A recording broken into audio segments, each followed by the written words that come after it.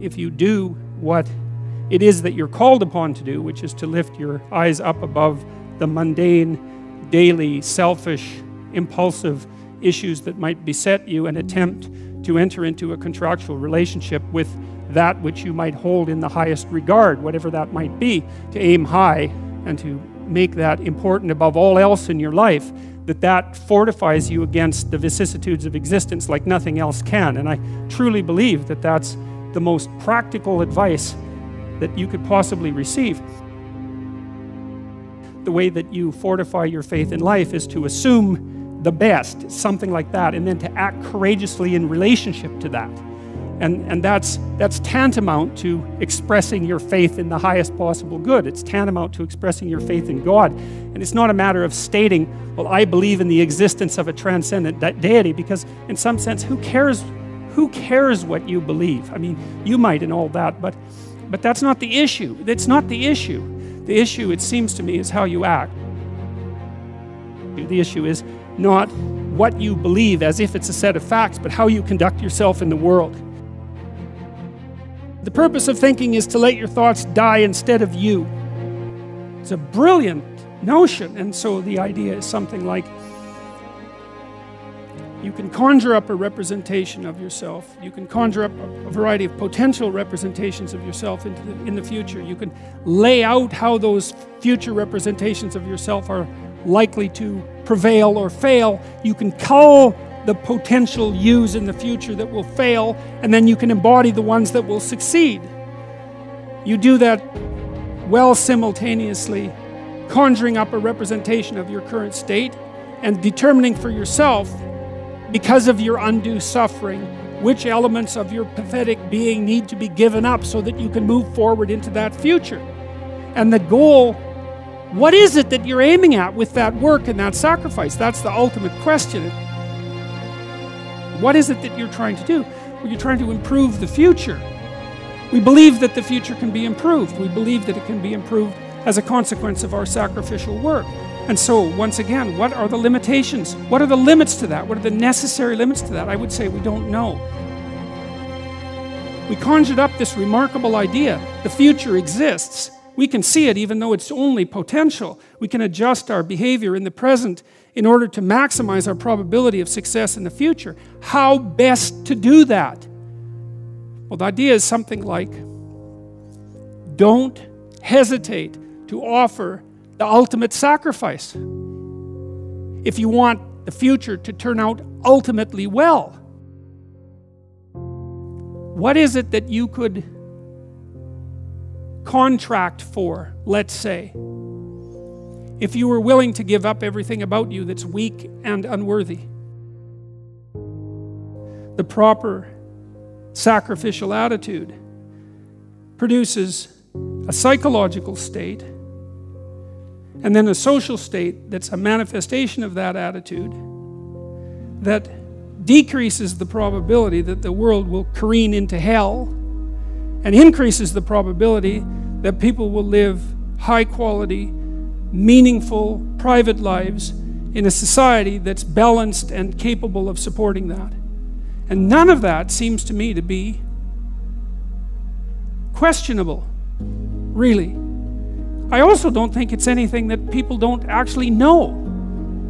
You know, people have told me many times that when they listen to me talk, they're hearing things that they already knew but didn't know how to say. It's something like that. And this is one of those things that I think is exactly like that. I mean, I think it's at the very core of our moral knowledge, which is our behavioral knowledge and our perceptual knowledge. I mean, let's get this straight.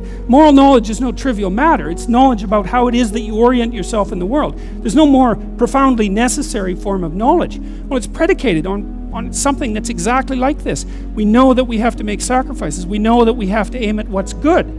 So then why isn't that we don't aim at what's best and make the sacrifices that are necessary in order to bring that into play? I think it seems to me that in some sense that's self-evident. The question is why we don't do it, but there's answers to that too. Life is hard and it hurts people. It's rife with limitation and some of it's arbitrary. And some of it's unjust, and some of it's worse, some of it's malevolent, which is even worse. It's not surprising that that combination of vicissitude can turn people against being. But I think even when that happens, and even when people have the kind of history that if they revealed to you, you would say, well, it's no wonder you turned out that way. The people who turn out that way still know that it's wrong. They still know that however deep their own suffering, however arbitrary their own suffering, however much that's caused by the malevolence of others, as well as the tragedy of existence, that does not in any way justify their turning away from the good. And I believe everyone knows that. I believe that they know it implicitly, even if they don't allow themselves to know it explicitly. And I believe that if they violate that idea, then they violate themselves, and that they end up in Cain's position, which is the position of the man who's been given a punishment that is too great to bear. Now we're capable of making sacrifices in abstraction, right? To conceptualize a future that we want, to let go of the things that are stopping us from moving forward, and to free ourselves from the chains of our original preconceptions. Pursue pleasure. Follow your impulses. Live for the moment. Do what's expedient. A mountain is something you have to climb, and you have to climb to the pinnacle of a mountain, and the mountain is up, right? And the mountain stretches up to heaven, and it's a long journey to specify the right place on the highest pinnacle. And that's symbolic, because of course it's a pinnacle that you're always trying to reach, just like you're always trying to aim. You're always trying to climb upward. At least that's the theory. It depends to some degree, of course, on your definition of upward. You're supposed to, again, to act out the highest good of which you're capable. Now that'll transform your life to some degree into an archetypal adventure. There's no way around that, because as you attempt to climb a higher mountain, let's say, or to aim at a higher target or something like that, then the things around you will become increasingly dramatic and of import. That happens by necessity, obviously, because if you're aiming at something difficult and profound and you're really working at it, then your life is going to become perhaps increasingly difficult and profound. But that might be okay. That might be exactly what you need as an antidote to the implicit limitations that face you as a human being. The good father is precisely someone who is willing to sacrifice his child to the ultimate good. You have a moral obligation as a parent to encourage your child to go out into the world, right? And to be whoever they can be, to be the best they can possibly be. And in doing that, you're encouraging them to pursue the good. You're sacrificing them to the good. You're not keeping them for yourself selfishly. You're telling them that they can go out and live their life and live it properly. You don't want for your son what it is that you want for him. You want for your son what would be best for him and for the world. And you let go in precise proportion to your desire to have that happen. When you have an infant, you do everything for the infant, because the infant can do nothing for him or herself. But as the infant matures and is increasingly capable of doing things for him or herself, then you pull back, right? You pull back, and every time the child develops the ability to do something, you allow them or encourage them to do it, and you don't interfere. You know, so if your child is struggling getting dressed, well, obviously there's some times that you help them, but mostly you let them learn so that they can know how to do it in the future. That's better for you, and it's certainly better for them.